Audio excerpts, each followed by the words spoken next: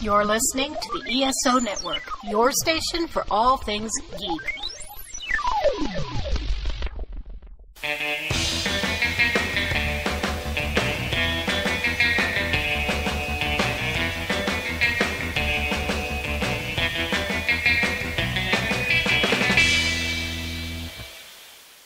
Welcome to Myopia Defend Your Childhood, kind of. This week, we are doing a bonus episode and a regular episode. And what we decided to go with this time is a continuation of Daniel's saga of Disremembered. We got pretty good feedback last time, so I hope you enjoy this. But as we delve deeper and deeper into the Michael Eisner story, I just, I hope you enjoy it. Encouraging him is good because I like this project, so to say. And maybe next season we'll kind of flesh it out into more myopia-tied ideas. So, thanks, guys. Enjoy.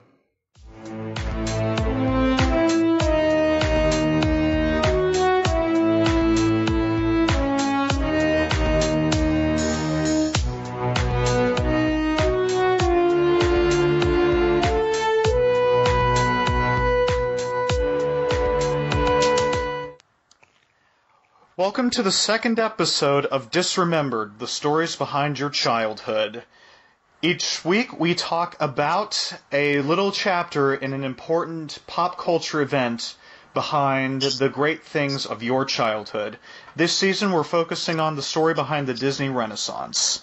Now last week we talked about how Disney spent much of the 60s, 70s, and 80s, that sounds like a Rolling Stones greatest hits album, sucking in the 60s, 70s, and 80s. Ha! Thank you for laughing. Talking about how Disney was in dire straits, and today we're going to get into their turnaround. My name is Daniel, and on panel we have... Hi, I'm Nick, host of Myopia Declare Your Childhood. I'm shoving John violently out of the way because I gave him his podcast, damn it. It's mine, and you can never take it away. Well, I'm John, by the way. Well, I'd like to... Oh, man. Well, in order to understand Disney's turnaround, what we need to understand is one of the men primarily responsible, and that's Michael Eisner. Now, before I get into the story, I'll just go ahead and ask, starting with you, Nick, what do you remember about Eisner, and where did you first hear about him? Okay, so this is kind of weird in that he wanted to be Walt Disney. I remember a lot of clips of, especially when you're watching old shit, right? He's like, Walt Disney is always the guy in almost like the Mr. Rogers neighborhood kind of cardigan being like, welcome to the wonderful world of Disney.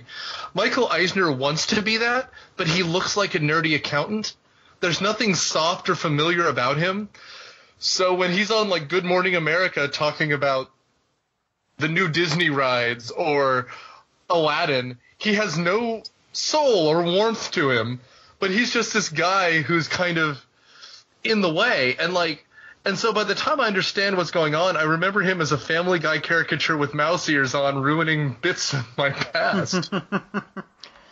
What about you, John? Yeah, similar to Nick, I vaguely remember him doing kind of cameos on Disney stuff. I remember growing up on basically the Disney Channel, and he showed up every now and then, kind of like the Wonderful World of Disney, maybe, that sort of program, where, like Nick said, he kind of tried to be the cuddly mascot for the company, and it was always a bit weird that this guy would try to force himself into this children's programming.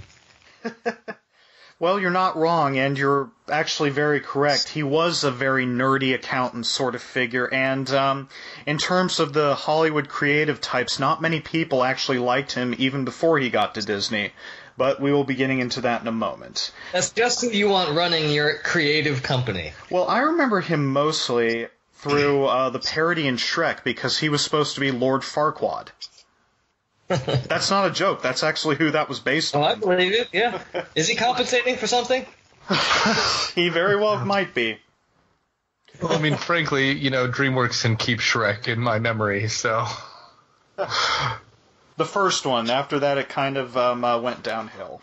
Fair. Yeah. So let's just get started right at the beginning with Mr. Eisner. He was born in 1942 in the sort of working class family that lives on Park Avenue in Manhattan. So really tough background. That was supposed to be the laugh line, so... Ha! Oh, sorry, I was muted, right? Yeah, you were muted. But anyway, yes, he grew up in a very affluent but very strict home. It was the sort of home where he was expected to wear a jacket and tie to dinner every night. That sounds familiar. Oh, does it now? Before I Even his knickerbockers. Before I actually get too far into this, I'm just going to give a shout out real quick. Most of the information I'm getting on his reign at Disney comes from Kim Masters' book, Keys to the Kingdom. Kim Masters is the same person that wrote Hit and Run, the book about John Peters' reign at Sony after the Japanese bought it. John Peters, is it filmmaker John Peters? No, John Peters is in the producer. John Waters. John Peters is in the producer that demanded Kevin Smith add a spider for Superman to fight to that Superman. Yeah. Hey, that's Kevin Smith's only story. Listen to, what is it, Too Fat to Fly? He's told it several times. Yeah. But also, wasn't he Barbara Streisand's hairdresser? Yes, and later husband. Yeah. Oh, goddamn. Oh, Which came first? I assume hairdresser. Yeah. You don't know that. That's true. I could be wrong. I will say, at this point already, 1942, this is after Disney made it fashionable to hate Jews and then unfashionable again. He was the biggest, because the war effort really forced Disney to make a strong left turn, didn't it? Well, I just remember, what was that great old cartoon with Donald Duck as a Nazi in it, where he's like having a nightmare where he's living in Nazi Germany and working in a munitions factory? Der Fuhrer's Face. Yes. Academy Award-winning short, Der Fuhrer's Face. I show that in class every year. It's awesome. Well, mostly because of Donald Duck giving the Nazi salute. I'm thinking of Donald Duck being the illegal immigrant at the Three Caballeros. Oh, yeah! God, that was good. I noticed that's on Amazon, but it wants me to pay for that, so no. So anyway, if you can find it, check out Keys to the Kingdom by Kim Masters or any of their works. They're really good. Now back to the story of Mr. Eisner. Yes. He was expected by his parents to eventually go to Princeton, but he wasn't that good of a student. He didn't really do that well in his classes, so he eventually went to Denton and got his degree from there. He also credits this one summer camp called the Keewaydin Canoe Camp for Boys in Vermont with being his most positive childhood experience, to the point where he sent his own kids there. So after he finished school, he wanted to move on to the entertainment industry, and his first job was in TV as an NBC page, like Kenneth in 30 Rock. Later, thanks to his background, especially being part of an affluent family, he got his start as a TV executive. Specifically, he was in charge of cartoons in the 1970s. A gentleman named Barry Diller hired him to ABC when Diller was a young assistant. Diller is important later, keep him in mind. And he's the illegitimate son of Phyllis Diller? Sure, why not? So, wait, how does the son of a really affluent family really feel like going into entertainment? Isn't that kind of like... You're thinking about it all wrong, John. You see, there's two ways into comedy. It's either being part of the National Lampoon at Harvard or going to Denton College. That's obviously where you lost me, yeah. That was funny in my head and out loud. Thanks, Wine. Well, to answer your question, John, I've actually got Kim Masters' book in front of me. He was a junior in college when he was an NBC page. He later got hired to as a logging clerk at NBC, and that involved what commercials were being broadcast. He took a second job doing weekend traffic reports for WNBC Radio. Did you notice how good I was for not making a poop joke when you said logging clerk? Yes, I did. Well done. That's good. Thank you. Yeah. 3 months later, and I know that. How did he end up in Texas? Well, I'm looking up Denton College, Denton University, and the only thing that comes up is University of North Texas. Oh boy, we just got. Maybe it doesn't exist anymore. I mean, it's possible. Eisner bought it out and burned his records. I misread that completely. It wasn't Denton. It was Denison in Granville, Ohio. Oh, that's completely different. Yes, Denison is a place I almost went to. Oh God, that's funny. I've screwed. They're fine. Who cares? That's it's Ohio. Yeah. People forget Ohio exists. It's that in-between place next to Indiana. Yeah, it's that place where the organized crime people going to Chicago stop by, and at least according to my dad. Down a chair, or down some stairs, right? Right. That's what that is? 3 months later, he moved into a more elevated position at CBS. He worked as a commercial coordinator, which involved scheduling advertisements that would run during Saturday morning program, and eventually was transferred to the games show division. So it was really just a stepping stone for him. He started as a page and then was slowly working up, partly due to his background, partly due to his ambition. It doesn't sound like he's slowly moving anywhere. He's quickly making his way up the ladder. Mm-hmm.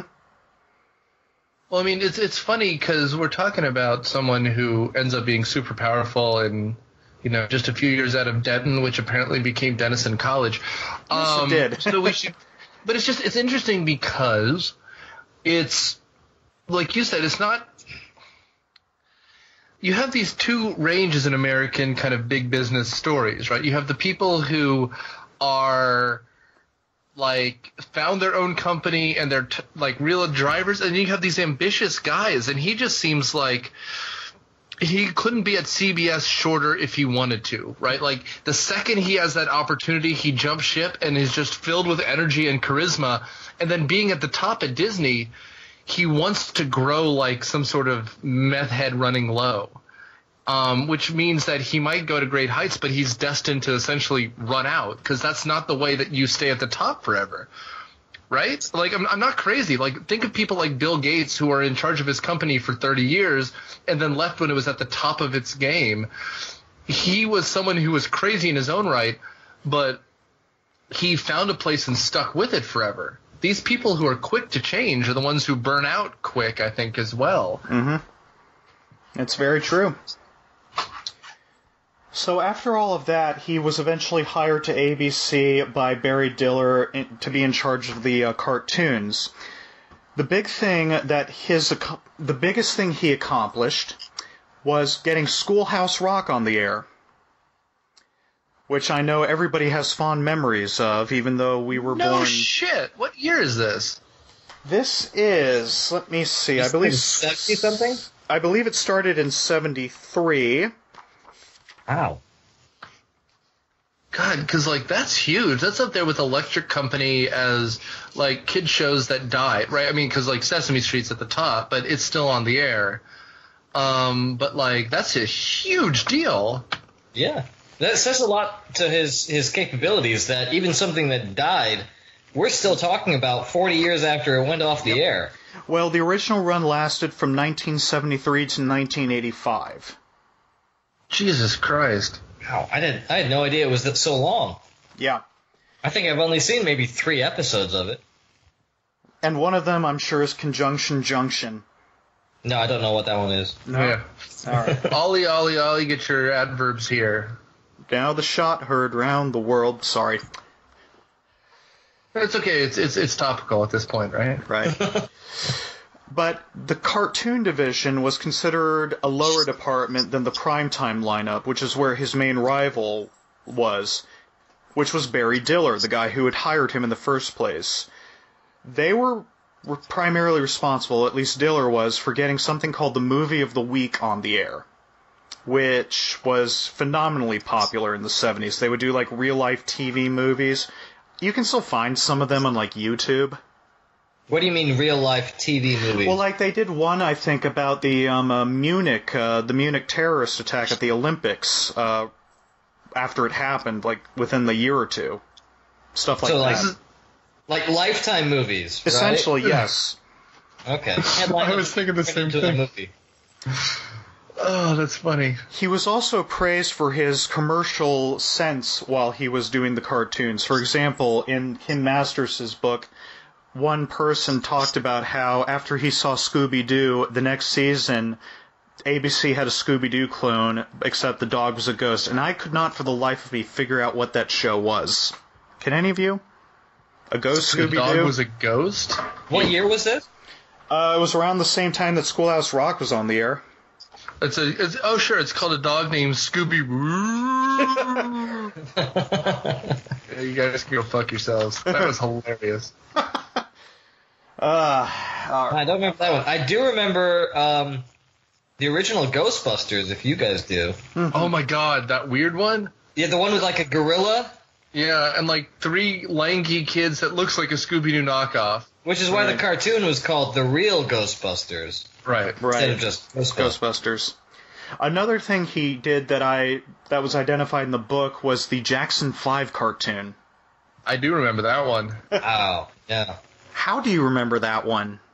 Because I think at one point they did a crossover with Scooby-Doo, like we were associating, and so I looked up the original, and it's atrocious. Who didn't do a crossover with Scooby-Doo at that point? I remember the Addams Family, Globetrotters. I remember Gilligan Sonny and probably Cher. did that. I remember Sonny and Cher doing a crossover. And Cher was just grumpy. Yeah. What do you expect? Not much from good old Cher. So after he was in charge of the cartoon division, he eventually moved to the West Coast and was in charge of West Coast primetime programming. While he was in charge of that division, he worked with Gary Marshall to launch this show about the 1950s called Happy Days. Wow. Mm-hmm. Wow. Oh no, Eisner already had a very established career by the time he got to Disney. You'll be surprised. So far, he's batting pretty well, right? Well, we'll get to that in a minute. Around the time that Eisner moved out to the West Coast, Diller moved to Gulf and Western, which was part of Paramount. Diller wanted to make a name for himself there and was very much one of those guys who was like, I'm the boss, to the point where when he met famed producer Robert Evans, the guy who produced the Godfather movies. Robert Evans is such a dipshit. Yeah. Well, Robert Evans said something to Diller like, I'm so glad we're going to be working together, and Diller responded, we're not working together, you're working for me. To answer your question, John, Eisner started losing goodwill at ABC when he openly fought against TV producer Aaron Spelling, who I know everybody also has heard of. He's the guy that produced Charlie's Angels, and I think, what was it, Melrose Place? Or Beverly Hills 90210? Yeah. He did everything. Yeah. Didn't he also do the game shows? No, that was a different guy. That was Chuck Barris, I think you're thinking of. Okay. Spelling was considered a golden boy because he kept producing all of these hits at ABC, again, like Charlie's Angels, but Eisner didn't give him the respect that Spelling felt he deserved. Also, Eisner was clashing with Fred Silverman, who was the head of ABC at the time. Eisner was concerned that Silverman would get all the credit for turning ABC around, which is eventually what happened. And just so you know, Silverman later left to NBC and crashed and burned when he produced this show called Supertrain. Do we want to know what that is? It's Love Boat, except set on a train.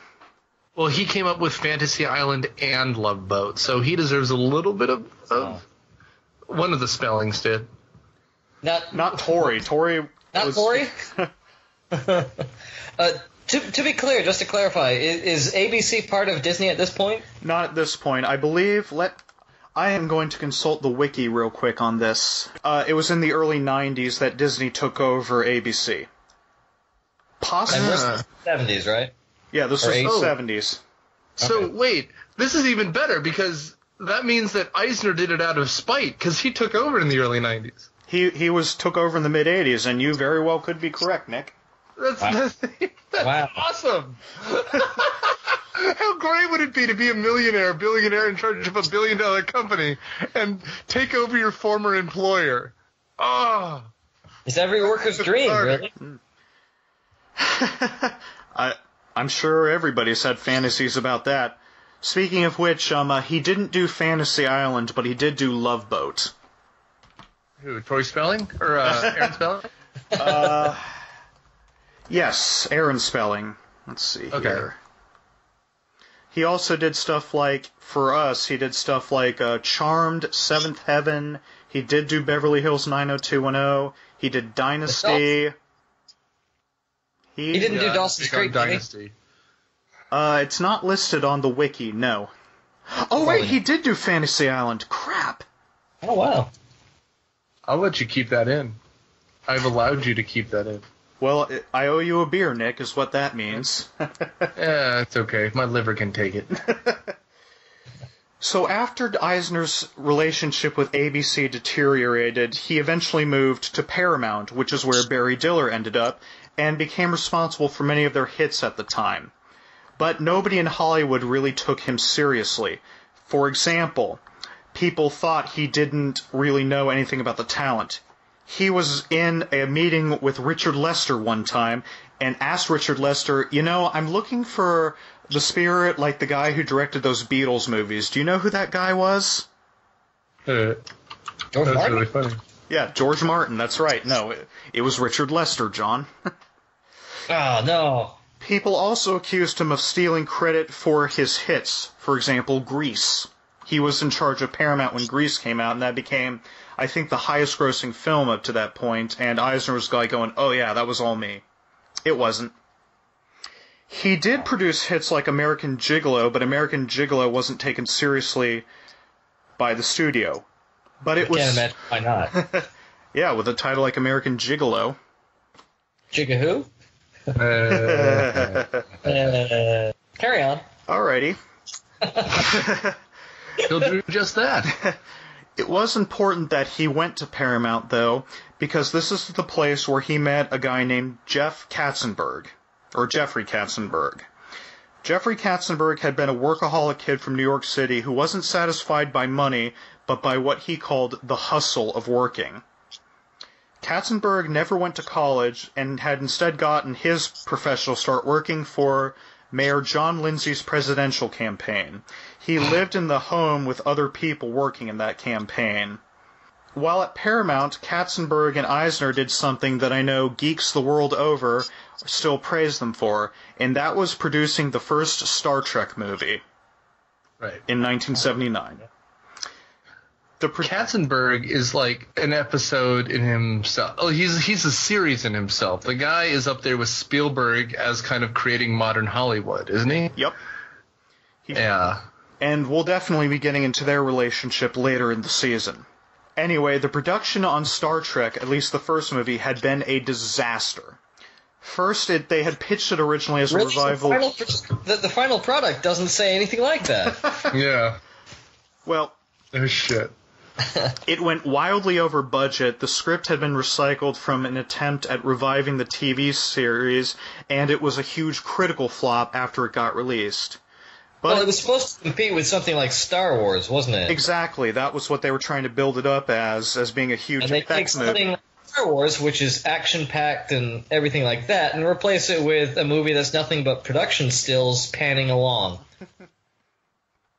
So, I take it you both have seen the first Star Trek movie, then? Oh, so many times. Badly. I remember renting that from Blockbuster myself because I had never seen Star Trek at the time. That's not the one to start with. Well, that's what I started with, and that's why... So every other one, everyone knows that. The studio poured $11 million in 70s money into effects, and at the time... A whole lot of cocaine. Yes. Yes, a lot of cocaine. Well, to give you a comparison, overall the studio had spent $45 million on this movie, which doesn't sound like a lot, but at the time, the average cost of a movie was less than $10 million. But at the end of the day, it was a box office success and showed Eisner could create one. He was also, that is, Eisner was also credited for bringing a huge success to Paramount with George Lucas and Raiders of the Lost Ark. Interesting. The package, though, that Paramount had signed with him was considered far too extravagant to the point where every other studio in Hollywood had turned that package down. It was like an exorbitant cost, and the profits from the movies would mostly go to Lucas rather than the studio. That's because the studios learned their lesson after Star Wars came out, giving Lucas the merchandising rights.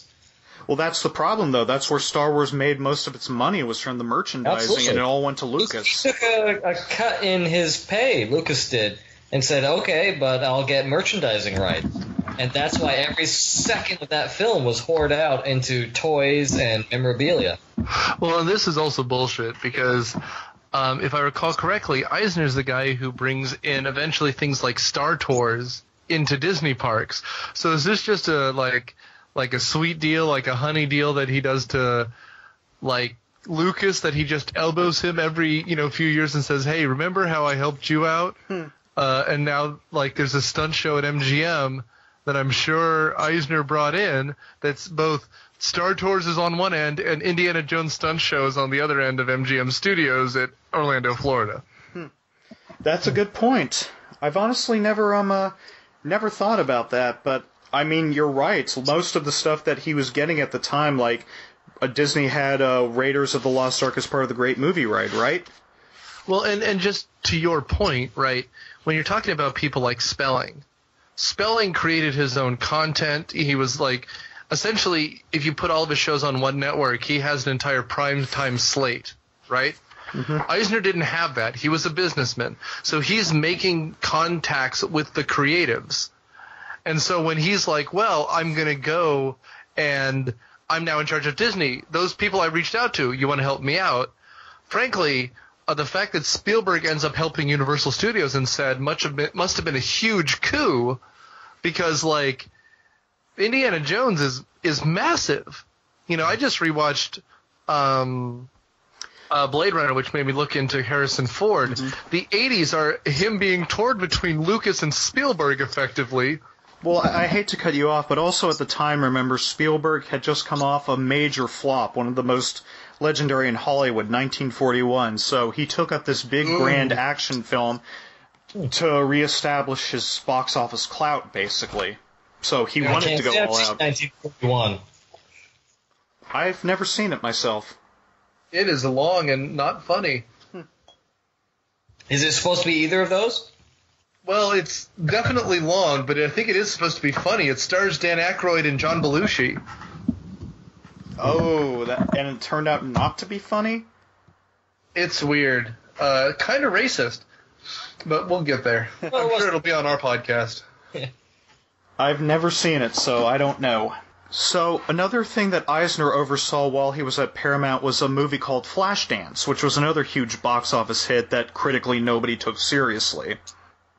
Still, like he had at ABC, Eisner fought with some of his rival executives, including Barry Diller. He also hated producer Joel Silver, who was famous at the time for producing 48 Hours and would later produce Die Hard, Lethal Weapon, The Matrix, and I think invented Ultimate Frisbee. Really? Yeah, I think he really did invent Ultimate Frisbee. No. I think he did, yeah.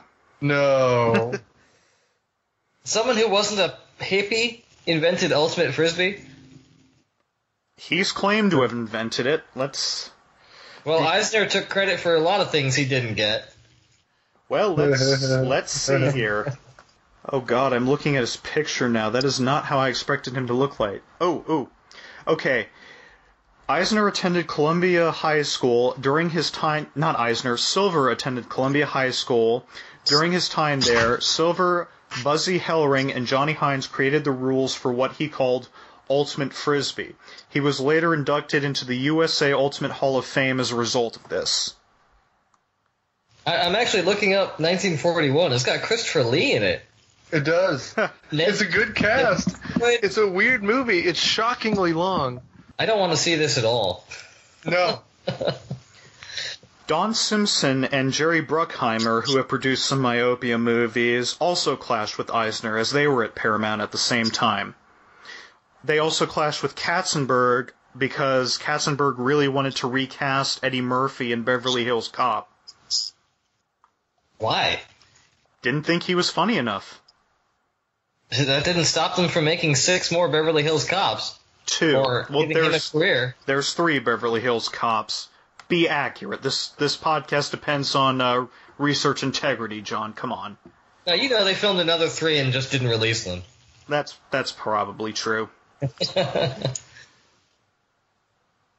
So what just is like the Roger Corman Fantastic Fours. I love Roger Corman's Fantastic Four movie. There's a great documentary out there about it. It's called the Fantastic Four 2001 film, right? No, it's an actual documentary about the making of it. It's fantastic. I think it's called Doomed. Doomed? Oh, wow. Yeah. So what eventually led Eisner to Disney was the fact that the top person at Paramount, a man named Charles Bluehorn, died in the early 80s, and it marked an exodus of the executives from Paramount, including Barry Diller, as well as Jerry Bruckheimer and Don Simpson. Eisner and Katzenberg were selected for the job after the massive debacle that we discussed in the last episode where Disney was almost bought out and they fired Ron Miller. So, now we're at... I still can't wrap my head around that Disney was so in the tank that they were almost bought and sold for scrap. Yeah, pretty much. Actually, Eisner fully expected to take the top position at Paramount after Diller left, not the top position, but the role of studio chief, and he was passed over for the job, so he left to work elsewhere and eventually was selected to work at the top position at Disney because Ron Miller had been fired. So he took the top gig at Disney as kind of a fuck you to Paramount. Yes, basically. All right. That's a good way to get a career going. Miller had actually asked Eisner to run the film division in 1982, but Eisner also demanded to run the theme parks as well. Miller turned him down and hired Richard Berger instead to run the new film division Touchstone, a film label that would release adult-oriented films. Berger. Isn't Richard Berger the guy who does Star Trek now? I'm not sure. Or Star Wars? He does one of those franchises, doesn't he? I'm honestly not sure. Let's check out the handy-dandy wiki. Richard Berger is in charge of the Department of Anthropology at Berkeley. That doesn't sound right. No. That doesn't... I mean, it's true. It's a different guy. There's a surprising amount of Richard Bergers in the IMDb, none of whom would really want any of the credits that they seem to be getting. Richard Berger, actor in Godzilla vs. King Ghidorah. Richard Berger, camera for Friday the 13th. Rocky 2, Temptation, musical comedy, Time. Punisher Warzone. Wow. That's a great movie. Oh, how dare you? I love Punisher Warzone. Wow. Well, either way, Berger was hated at Disney because he openly insulted the other executives and called them out of touch, and that they said they didn't go to the movies enough. I'm not out of touch. Obviously, the children are. I will say, though, he's probably not wrong about them not going to the movies enough. That's like the Academy Award joke that none of them have actually seen the movies. It's just what the press tells them to vote for. Well, we're looking at the late 80s now, right? Or This is mid-80s? the early 80s, early to mid-80s. So VHS is taking off, right? Yes, around this time. And with VHS, people stopped going to the movies anyway. That was the... Boom! Nailed it. Well, I remember that. Well, I don't remember, but I know that it used to be the only way you could see a movie was in a theater. Yeah. Right. And Or on people TV. would go over and over and over again into the cinema to see these films when they were re-released throughout the year, just to either get air conditioning or to, if you're in the South, or to see the film, because otherwise you just couldn't see it. Yeah. And with VCRs and VHS, all of a sudden you could watch these movies at home, not in the theater. Oh, and Disney was Well, the the master second run of used that. to mean something. And Disney was the master of that. I mean, that was... The whole Vault thing was born out of their theatrical re-release schedule. I mean, on its 50th anniversary, I think Snow White was outdoing some of the more modern releases. So the person who I believe we discussed in the last episode, but if we didn't, forgive me, who was primarily responsible for courting Eisner and Katzenberg was a man named Frank Wells, and that's your famous mountaineer there, John. Oh, that's him. Yeah. Okay. It took a while for Wells and Eisner to convince the Disney board to hire Eisner and Katzenberg. Eventually, Eisner had to go to Lucas and Spielberg and get them involved to get the decision to be finalized. But eventually, the board of directors unanimously voted for Eisner as chief executive and Wells as the chief operating officer. And Wells will eventually be very important later. Keep him in mind. And Katzenberg joined Disney after Eisner became CEO. He was primarily responsible for their film division. So Eisner was in charge of everything. Katzenberg worked for him, but Katzenberg was responsible for making the actual movies. First, when they joined forces at Disney's, there were already a lot of projects in development. Katzenberg first made a deal with, of all people, Michael Jackson to produce Captain EO for the parks. Wow. Oh, that's amazing. It was directed by Francis Ford Coppola and produced by George Lucas. Sure was. Francis Ford Coppola, really? Yep. Yeah. Well, he was so bankrupt after One from the Heart, he just took whatever job he could get. Obviously. Yeah. Wow. And the shooting of Captain EO was... Oh, he has low bar. Pardon? We know Lucas has a low bar for his projects. Oh, what? You don't like We Are Here to Change the World? That's just not up to your taste there, John? Surprisingly, no. No. I'm more of a Howard the Duck kind of person. Oh, that whole thing is a separate story. Either way, Captain EO, which was a 17-minute music video, keep in mind, was a disastrous production. The footage didn't have a coherent story and had gone wildly over budget. Lucas at first hid the film from executives while they were doing reshoots to try to salvage it. It was eventually released to a huge success at the parks because Jackson was still the biggest entertainer at the time, but it showed that Eisner and Katzenberg had a long way to go to establish themselves. So wait, who hated it? The production... The studio didn't? Oh, the production was just a disaster because they're looking at the budget and seeing that you spent, like, what, $1 million per minute on a 17-minute film? What's wrong with you? Okay. All right. So the studio didn't like it from a financial point of view, and even from a artistic point of view because it didn't make any sense. But the public ate it up because it was George Lucas, it was Michael Jackson. Well, at first, the original footage didn't make any sense. It didn't have a coherent story, which is why they were doing reshoots behind the executive's back. Oh, okay. By the way, in 1984, right as Ron Miller exited and Michael Eisner took over, Disney had its biggest hit in years, which was Splash. But that wasn't enough to revive their failing fortunes. So here was something interesting that I found. The first film Eisner and Katzenberg oversaw while they were at Disney was a movie called Down and Out in Beverly Hills. I was wondering if either of you guys had seen that. Because I have not. Great. Really? I have not, no. It's because you try to watch classy shit. Well, I mean, there's nothing wrong with Down and Out in Beverly Hills, but it's like...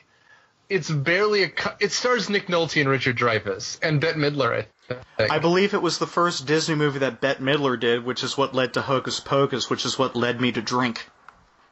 Oh, Hocus Pocus wasn't that bad. I think we did that with Myopia, didn't we? We did. We did in our first season. It's behind a paywall if we had a paywall. I can't afford a paywall. Ironically enough. Yeah. Yeah, right? You got to spend money to make money. And ironically, it works the other way, too. So far, you'll note something. Splash, Down and Out in Beverly Hills are live-action films, but Disney was still considered the big animation studio. And the first thing that Katzenberg was overseeing in 1985 was a movie called The Black Cauldron. Oh, Oh, swing and a miss. which was a huge bomb for Disney. Katzenberg actually showed how little he knew about animated films because he insisted that there be recuts after a test audience hated it and because he was concerned it wouldn't get a G rating. But traditionally, that's not how animated films were edited. They would be edited in a storyboard portion or at the script portion, because after you've spent money on animating something, well, you're not going to recover that money. And Black Cauldron had already cost $40 million to make by that point. Ooh. Katzenberg demanded they put in outtakes in this recut, which don't exist in animation. He fought and eventually got his way and re-edited the movie, but that re-edit only grossed $21 million at the box office. It's already a bomb compared to its $40 million budget, but just to give you an idea of how bad a bomb that is, it was outgrossed by the Care Bears movie. The original? That was a good movie. Creepy as hell. Not nearly as bad as Black Cauldron, though. But still, Disney had growing successes at the time, not only with their live-action films, but on TV. In 1985, the Disney Channel turned a profit for the first time. Wow. Doing what? We covered some of the shit that they shoveled out in the last episode. Well, was it just reruns of that and the Mickey Mouse Club? Well, in 1985, Gummy Bears debuted on NBC, so that's a thing that happened. Gummy bears bouncing here and there and everywhere. Oh, that does me good. My soul feels warm now. That's so good. I know the rest of the song, but I'm not going to sing it. They're the Gummy Bears, I think, is the next They line. are the Gummy Bears. High adventure that's beyond compare. I used to love that show. That was a fantastic show. I only ever saw a couple things, but I do remember the theme song. Didn't they have to drink like some soup or something and they'd start bouncing? It was gummy berry juice, thank you. Ah. Well, like, wow. Yeah, it was like a magic potion that made them invincible and strong. It was the Asterix, the Gaul kind of potion. Well, I just know it came in a cauldron, or at least if my memory serves me correct, it came in a cauldron, so forgive me. All good things do. Yeah, there you go. Also, Eisner did take over and was looking at the impact that the theme parks are having, because that was still Disney's big revenue. For example, Eisner was the guy who had the idea to put cameras on Splash Mountain. Oh, yeah. Cameras. Yeah, not the look down your shirt kind of cameras. No, like the The pay me $20 for a picture cameras. Exactly. Which, of course, backfired after it became unofficially Flash Mountain, but we'll keep it family-friendly here. Oh, those kids. Either way, due to their moderate success in the film division, what they really needed was a blockbuster, and in 1987, Eisner and Katzenberg finally had one. It was called 3 Men and a Baby. That was Disney? Yep. Wow. That was quickly followed by Good Morning Vietnam. That was Disney? It was. Good Lord. Well, you'll notice, and this is actually important, that these were live-action movies that had been released through their new adult division, Touchstone. Right. All right. Not animated films. Part of the reason for that was because Katzenberg was never sure how much power he had to actually greenlight films. Also, Eisner had set a goal of a new animated film every 18 months after he came on board. But Katzenberger already swung out with his animated film, right? Well, The Black Cauldron had already been in production, and Katzenberg had taken over after it was finished, and he was the guy who demanded the re-edits in order to salvage it. Okay, so he wasn't the one that greenlit it. He wasn't the one that oversaw it. Correct. He was just the one that released the final cut. Correct. Okay. So what were they going to do on the animated front? Well, and I know one of these has been a previous Myopia episode, the two biggest animated films to come out from Disney during this time was The Great Mouse Detective and Oliver and Company. Oh, good. I like The Great Mouse Detective better. As do I. I do too. Oliver and Company is still going to probably be an episode, though. Oh, I'm sure.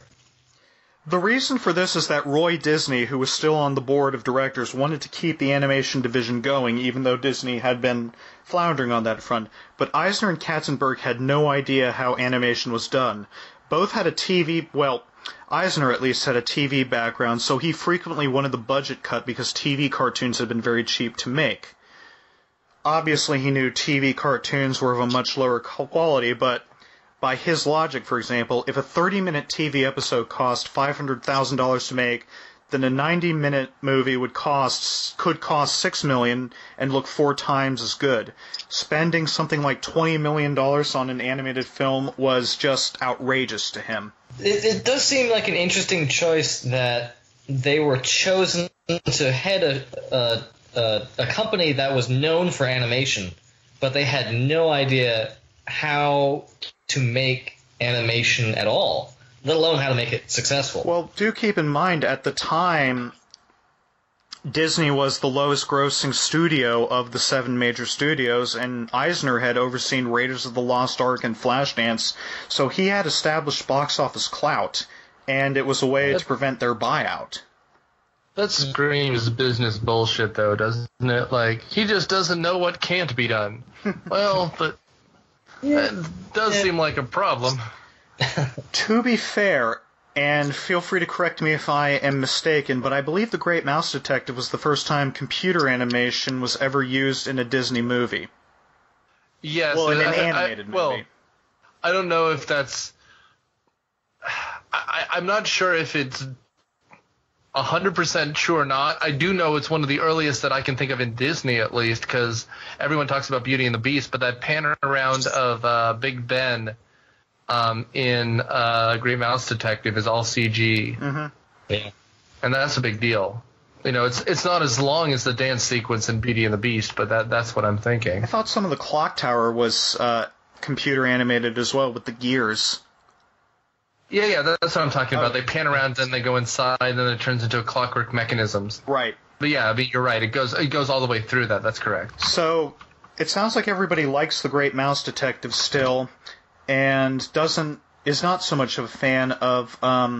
You mean Billy Joel's Oliver and Company? Yes, Billy Joel's Oliver and Company, which have been particularly difficult to make. Katzenberg didn't like what the animators were working on. Well, the animators didn't like working on it, and Katzenberg didn't like the scenes that he was being shown from it while it was being made.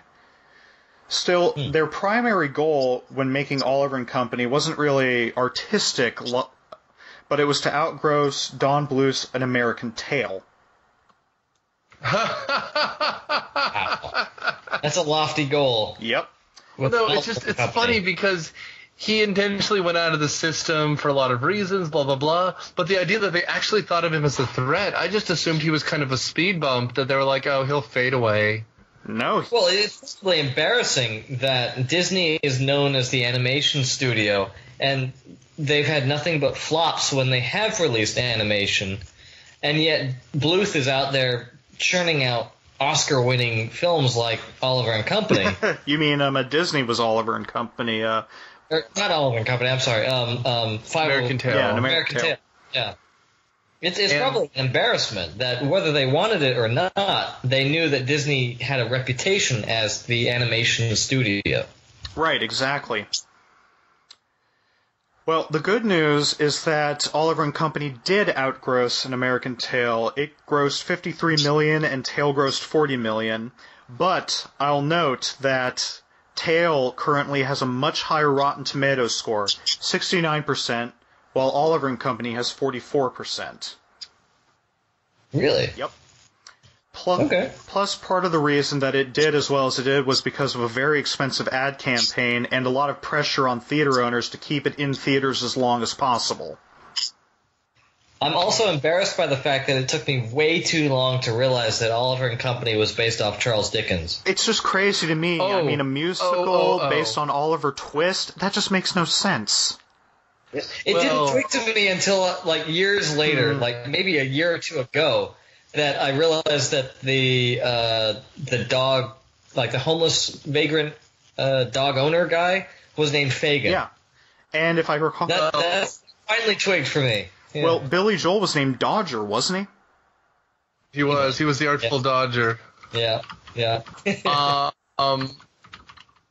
But I remember this very well. And in fact, at one point, my dad had a friend of his or whatever.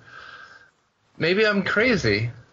Okay, so I swear that the original pull quote was the famous story of Oliver with a twist. Oh, really? Boo. Oh my God. Oh. Boo. Yeah, no, I'm fighting bootleg posters, so maybe I'm crazy. But I remember watching this one a lot, but never thinking it was great. Not to derogatorily, it was fun. I enjoyed it very much. But like, the idea that you'd call this a classic next to The Little Mermaid or Snow White is a joke. And I mean, to your point, the dog played by Billy Joel, who wrote the music, always wears sunglasses, if I recall correctly. He does. Because he's cool. Because he's Billy Joel. But, and you see that it's got all the makings of a Disney movie, especially a modern one, that it's based off a classic story. It's a modern retelling of it. It's got fanciful animals. It's got your well-known musical artist talent who's also doing the soundtrack. Mm-hmm. I mean, it's got all the paint by numbers that Disney is now known for. I don't know whether they were at the time. This may have been kind of a test case in what will become the Disney model.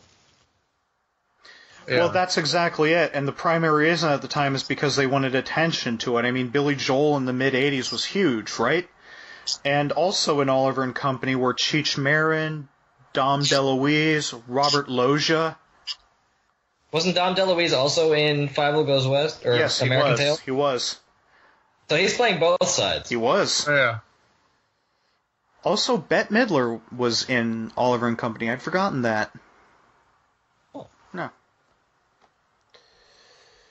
So, obviously, you guys already see the problem. Disney at the time was starting to turn around and had more competent leadership in place and was producing blockbusters, but the Disney brand itself had yet to be revived, especially their animated films. That would change with one particular film that would be released for the first time in 1988. And we will discuss the making and release of that film in our next episode. But what is it? What is it? Inquiring minds want to know. Oh, I know the answer to this. It's the sequel to American Tail. It's Fievel Goes West. Ah, a classic with John Cleese as the villain. Give him the lazy eye. What wasn't there a Blues Brothers song in that movie too? I'm pretty sure there was, yeah. I can safely say I've never seen that. I remember even the trailers when I was 10 or what, maybe 10 years old, thinking this looks like garbage. I remember watching that very frequently when I was a child, so I think that's... I'm willing to defend it. But are you better for it? I think we're going to do it at one point, because I remember watching it. I don't remember it being bad or good. I just remember it being funnier than the original American Tail.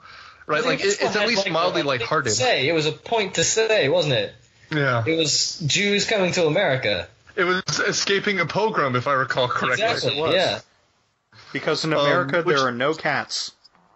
No cats. Which is why I think the theme park rides at Islands of Adventure are based on an American Tale, or Fievel Goes West instead of an American Tale. Like the escape the communist cats does not have as much fun as right down the water slide. That's definitely more of a Disney film than American Tail. Yeah. I mean, and I guess to your point, Daniel, what we'll get to eventually is how Eisner becomes almost a parody of himself by the end. Yes, we absolutely will. Essentially, Disney ends up pretty much at the same place they were, despite a decade and a half of hits and a lot of restored business and artistic clout.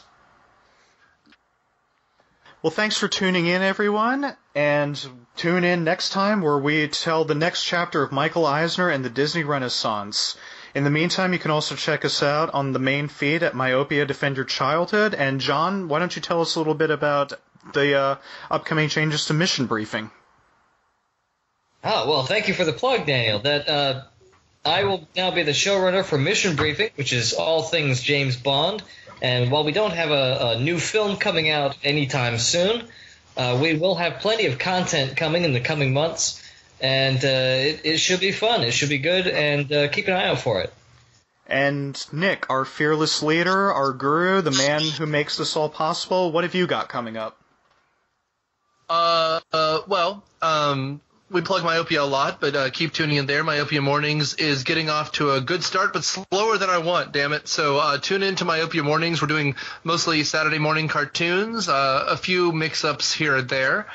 But I will plug some other things. I'm a riffer at Cineprov, which is an Atlanta-based podcast movie riffing comedy group. We do improvised kind of movie riffs over some real shitty movies. We're at the Plaza Theater on Ponce, so look us up, Cineprov on Facebook, and at Plaza, so you can buy tickets and stuff in advance. And then I do a history podcast, which is just about to wrap up its first season. But in January, we're already coming back with our second season, so don't you worry about it. Called Doomed to Repeat. Me and a professor at Georgia State University named Alex Cummings do historical topics.